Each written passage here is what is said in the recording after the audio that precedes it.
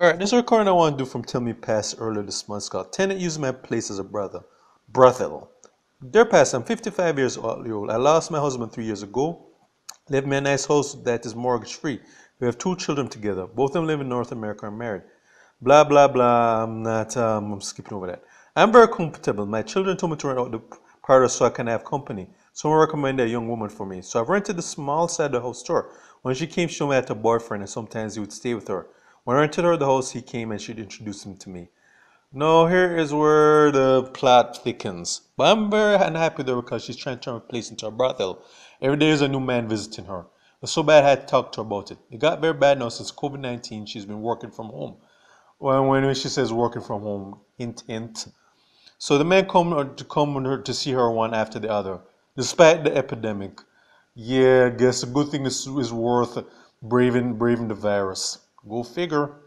I heard her talking with a man not long ago, and she told me that he did not give her enough money for her service. She told him that he had to get it from somewhere because she knew that he had it. I told my trust to go and told me if I'm not happy with what's going on, I should basically evict her ass. I don't want to evict her ass because I don't like to see men come in a place. I think my husband's term in his grave, and so he should. Pastor, if you should see her, she's very pretentious. She has a good job, well, more than one good job. If her theory proves correct, so she doesn't need to sell her body. I could have rented mouse to man, but I believed a woman would be a better help to me. Oh my God, I'm sorry. That feminist crap is so played out. Come on now, they're not that dumb if you believe that gender matters when it comes to dealing with a person's moral center. Come on.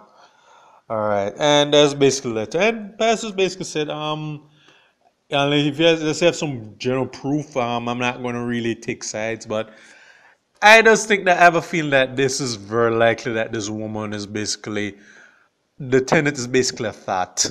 It's very likely. I mean, it's not like these guys are coming into her side of into her room based to discuss, to like, to have a cup of tea or whatever, or discuss, stock tips or anything. Yeah, they basically come and just basically lay the pipe on her. That's very likely because the fact that too many people of opposite sex are coming in your house, coming in her side, into her room and so on and talking like that. Yeah, that means that she's basically spreading them legs wide open. Yeah, I mean the pastor can pretend that's not the case, but unless again it's just they're just these are all these men are part of a Bible study group that she's having in her room. Yeah, I pretty much think that the landlady is pretty much onto something. All right, and yeah, all I can say is that it's you what do you think of it? Is it new or anything? No. Let's just say nowadays with the economy getting hard, yeah, you're going to have a lot of females and yeah, men too, who are basically spreading it wide open because they want to like make money on the side. And even though she says she has a good job, sometimes that's not enough. I mean, like maybe sometimes not even so much a profit, but maybe just some people are just very sexually hyperactive, and they pretty much like getting the pipe put into them.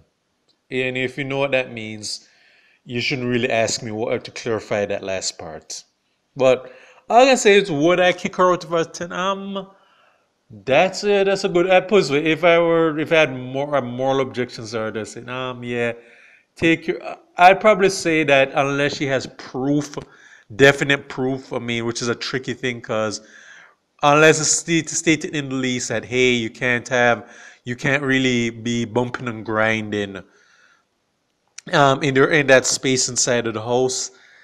That's pretty much a very tricky territory because remember she can basically say that's basically a violation of her rights or personal rights, and tenants do have personal rights too. I mean, yeah, unless the land person dictates what can or cannot happen in under their roof.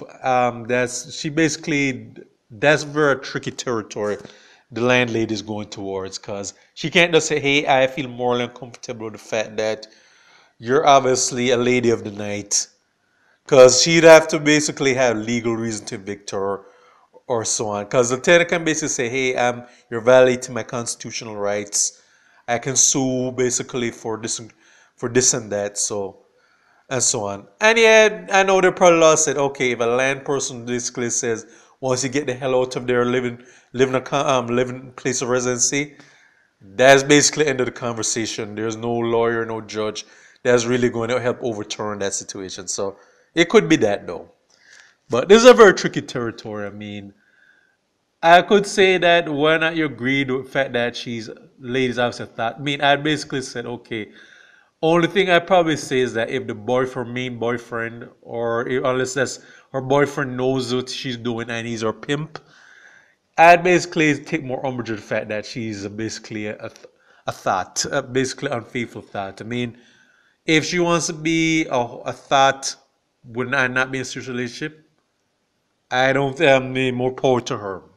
Whether or not I agree with it, yeah, I mean that's her business. So I don't know. This is a very tricky situation for me, but the thing is what unless she has some real proof, me like unless she hears some moanings and some sexual, some banging, someone's head banging against the wall.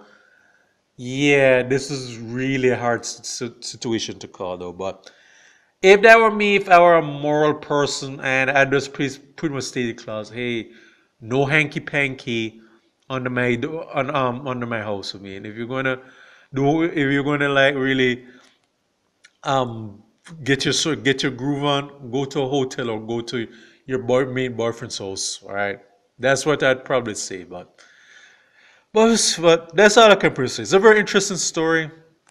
That's all I can really say about it. So this is for Stay to Jamaica in the Caribbean. Check out my YouTube page, Miles Gusson Farron, Miles G Productions, and Real Thoughts of Miles. Take care.